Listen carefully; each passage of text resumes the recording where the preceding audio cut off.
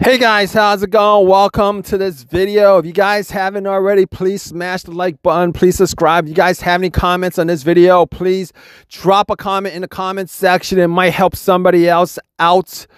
But let's just talk about this issue. If you guys have this issue, you guys probably have a check engine light on your dash. Your car could have been probably having some issues, but that check engine light obviously is telling you that your car is having issues. If you guys know what this code is, there's a good chance you guys probably had an OBD-II scanner. You guys popped it in, and this particular code came up.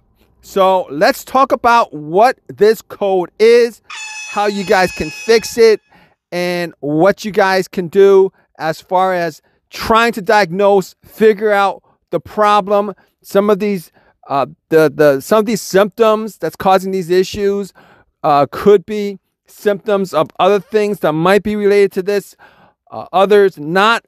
But let's get to it. Let's talk about it and figure out what this problem is. Hey guys, how's it going? Welcome to this video. All right, so if you guys have any kind of issues with your ECU, your ECM, your TCM, you guys have any issues with your computers, your car's computer modules, we're going to help you guys out as far as resetting those modules and getting your car working right again. So if you guys don't know what those modules are pretty much computer modules that control the operation of your engine, of your transmission, and various other parts of your vehicle. Now, if you guys might be thinking you might have engine issues or transmission issues, you probably want to go through this step first as far as resetting those modules, because a lot of times those modules could actually mimic some issues with your engine or transmission, and it might be just electrical programming as far as the computer is concerned, instead of your car actually having mechanical problems. And obviously, if you guys go through this step of resetting these modules, it'll save you money, and B, it'll help you figure out whether your car has issues because of a computer related issue in your vehicle or a mechanical issue. Obviously, if it's a mechanical issue, it's going to be quite expensive. For the most part, if it's just a computer issue, you might be able to just get away with reprogramming it and have your car work like it did before you start having these issues. Now, particularly with newer vehicles, the ECM, the TCM, the ECU, all those modules actually play a significant part in how your vehicle operates, how your engine operates, how your transmission operates. And a lot of times you might have a check engine light for specific issues with your transmission, with your engine, codes like that. But you might have those issues, but if you guys could reset all those modules, there's a good chance that it'll clear up all those codes and any issues that you might have. All right, so a lot of these resets, you probably don't need any tools for them. So we're gonna go through a couple of resets, a couple of things that you can do on your own. You don't need somebody to help you guys out to do it. All right, first thing you guys want to do is you guys want to get to the battery. All right, now this is the first way you guys can reset it. Get to the battery, figure out your negative cable. Take your negative cable off for a minute.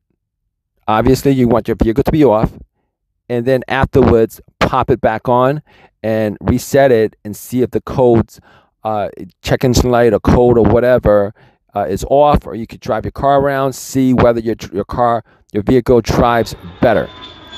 All right, now a lot of times this will work for older vehicles meaning probably like pre-2012, 2010.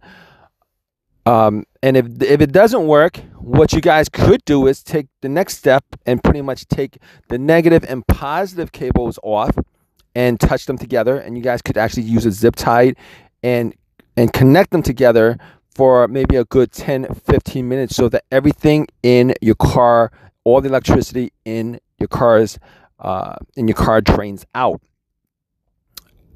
You guys, and hopefully that'll work. But however, if you guys have an auxiliary battery, you guys definitely want to disconnect the auxiliary battery, because taking the cables off the main battery and disconnecting it won't really do anything if your auxiliary battery is actually saving all that information in saving all that information. So all right, so that's the first thing you guys could do. The second thing you guys could do, you guys can take the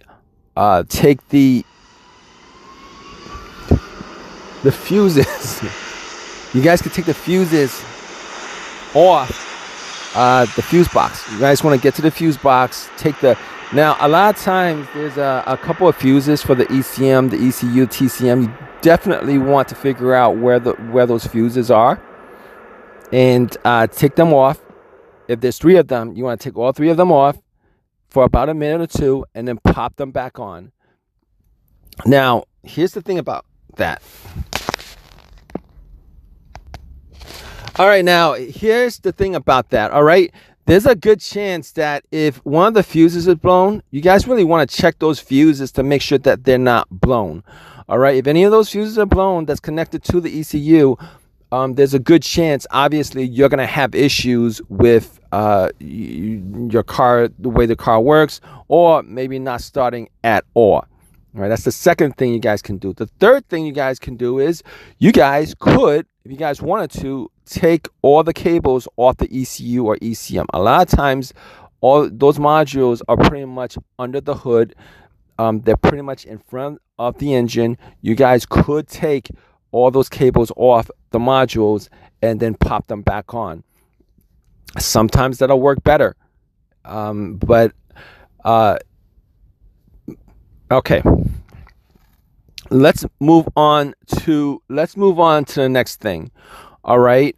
The next thing is you guys have an OBD-II reader. If you guys don't know what an OBD-II reader is, you guys can get one from Walmart or Amazon. A lot of times they're pretty cheap. Sometimes you would need a factory OBD-II scanner that's specifically to the manufacturer of your vehicle. You guys want to just find where the OBD-II reader is and plug it in. 99% of these readers, 100% of these readers actually allow you to erase check engine lights, reset the codes, reset your TCM. Erasing it a lot of times will reset your car's computer, your car's transmission module, any of the modules. And I've noticed that particularly with newer cars, if you guys actually do a reset or a delete, erase codes on your vehicle, a lot of times it'll reset any memory of adaptive memory from your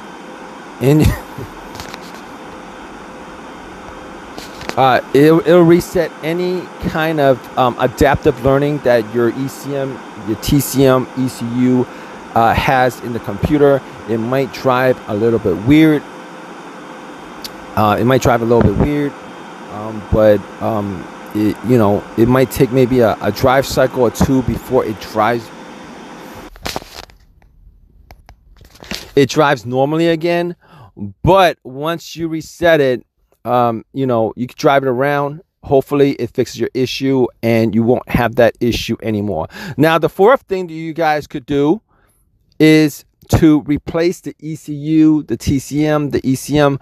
You guys could replace those modules. All right. That's probably the last thing you guys want to do, because sometimes it's cheap if you guys get these used modules from eBay, but if you guys get them from the dealership, they're going to have to program it. And it's probably going to cost you a lot of money. And in most cases, you probably need to program them anyway. If you guys get these, modules off of eBay, because a lot of these modules are actually, they'll work with the specific VIN number of the vehicle, and you probably need to get it reprogrammed to the VIN number of your vehicle. So hopefully this video has helped you guys out. If you guys have any questions, leave a question in the comment section. Let us know whether it's helped you guys out. Please subscribe, please give me a thumbs up, all that good stuff, guys. Take care. Hey guys, how's it going? Welcome to this video. All right, so if you guys have any kind of issues with your ECU, your ECM, your TCM, you guys have any issues with your computers, your car's computer modules, we're going to help you guys out as far as resetting those modules and getting your car working right again. So if you guys don't know what those modules are pretty much computer modules that control the operation of your engine, of your transmission, and various other parts of your vehicle. Now, if you guys might be thinking you might have engine issues or transmission issues, you probably want to go through this step first as far as resetting those modules, because a lot of times those modules could actually mimic some issues with your engine or transmission. It might be just electrical programming as far as the computer is concerned, instead of your car actually having mechanical problems.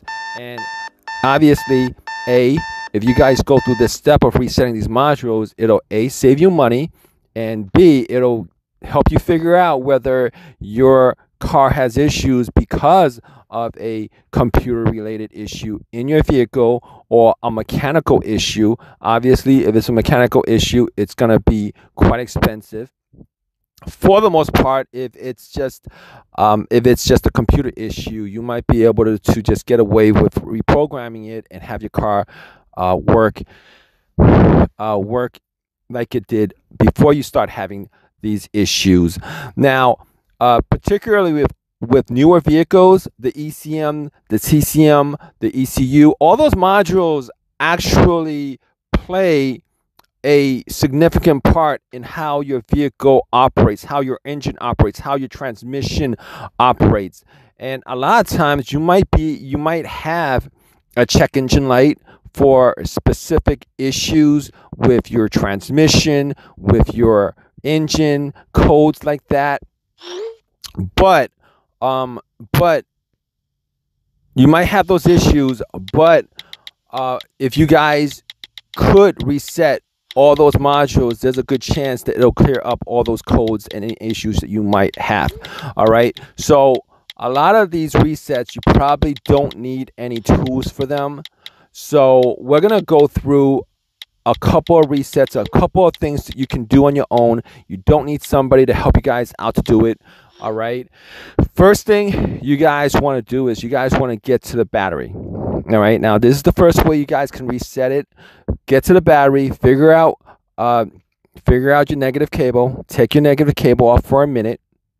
Obviously, you want your vehicle to be off, and then afterwards pop it back on and reset it and see if the codes, check engine light or code or whatever, is off, or you could drive your car around, see whether your vehicle drives better.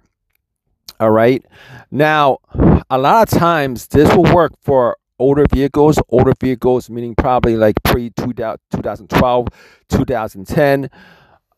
And if it doesn't work, what you guys could do is take the next step and pretty much take the negative and positive cables off and touch them together, and you guys could actually use a zip tie and connect them together for maybe a good 10-15 minutes, so that everything in your car, all the electricity in your car drains out.